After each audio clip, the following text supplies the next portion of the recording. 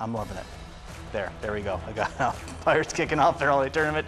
Taking on Arlington. How about Riley Akis with the 3-ball?